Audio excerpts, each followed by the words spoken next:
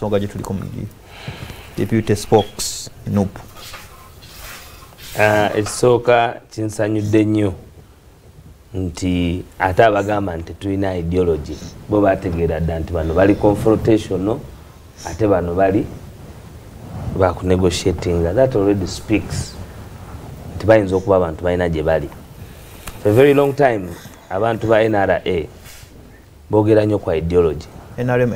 NRA tewali NRA era abali wano abamanyi NRA eri confrontation.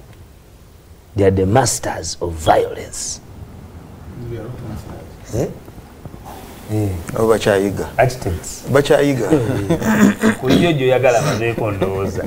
So ideological bankruptcy okukuripinga mu bibiina byonna ebifominze ebadde ku the poor foundation of the NRA.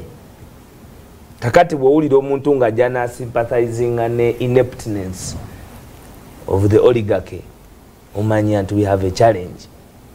First of all, as a country tulina obuzibu obw'amaanyi, very big problem, understand? And we all joke about it.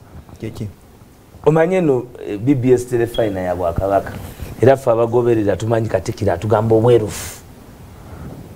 I was coming from Jinja to here okuva Edindo okutuuka wano lutalo bwegwirewo programu eno. This very program MP kyasoose kutandika kunnyonnyola byabufuzi by'enguudo abinyonyodde nti luno osimanyi lunnalusabe kitekinga naye 36 years okujja ku national TV ogamba ba constituency nti na negotiate nze batukubira sente ntono 36 years.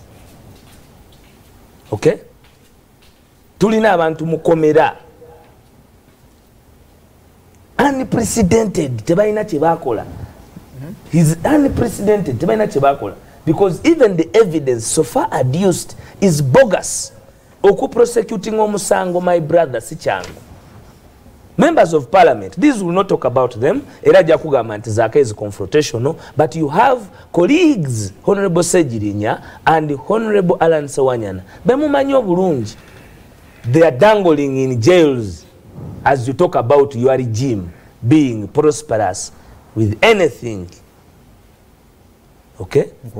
TV nga zinendala eno TV yandibadde eri ku nsonga mukama wange yandibadde wano Joel Senyonyi ngali mukunyonyola ensonga mwenna muwulira ekiri mu ggwanga kweya layini nti bamutulaki owa senior 6 bamutulaki owa senior 6 ate ripoti kyovola babagiganye okufuluma kubanga oli akugamba mbu it was leaked. In which law do you refuse a leaked document that it is now a nullity?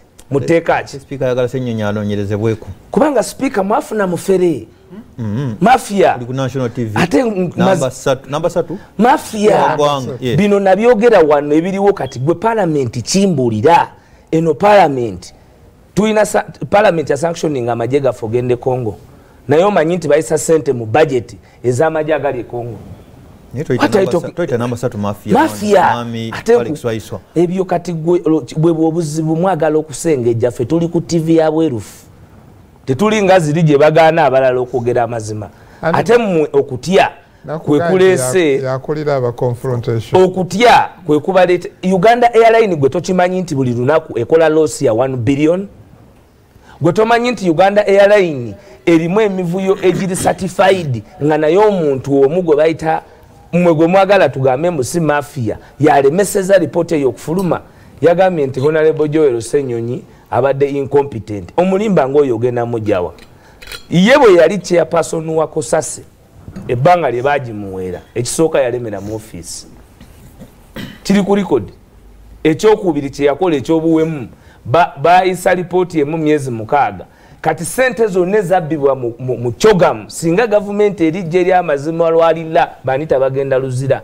baayisa byonna ebya Kosase babiyisa omnibus nga kati bwabireese mu Auditor General alowooza ensi teraba era ali kuba n'abatono abamujajjata ne programu zino ezizze nti tudiscussinga kati bibiina bya bufuzi as if it is a challenge abaana baddayo ku ssomero.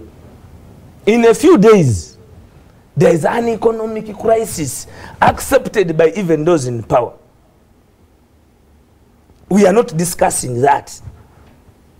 And it is a media bonanza about political parties.